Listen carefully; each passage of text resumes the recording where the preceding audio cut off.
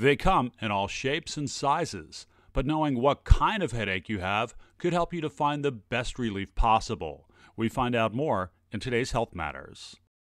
Headaches. Scientists still aren't sure why they happen. A lot of the time we don't always know exactly why a headache's coming on, but they can be triggered by so many different things. However, scientists do know they come in a variety of forms. The cluster headache, for example, is generally one-sided.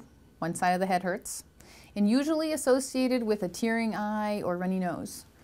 Not real common, but they do occur, as the name implies, in clusters. Then there's the tension headaches. Typically associated with, obviously, stress, poor posture, sitting in front of a computer all day, perhaps. The reason behind these tension headaches remains a mystery. We used to really think that it was muscle tension triggering the tension headache. They're trying to do the studies. Still, it does seem to be associated with where somebody's holding their tension, and a lot of people tend to kind of crunch up the shoulders and things. Weather-related headaches are common here in Southwest Florida. The sinus headaches, pressure, behind the eyeballs, behind the cheekbones, that sort of thing. It's recommended that you keep a log of when your headaches form and what kind of pain you're feeling.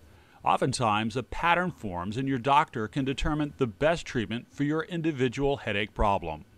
Reporting for Lee Memorial Health System, I'm John Bafar. Dehydration, lack of caffeine, and certain fatty foods are known to trigger headaches.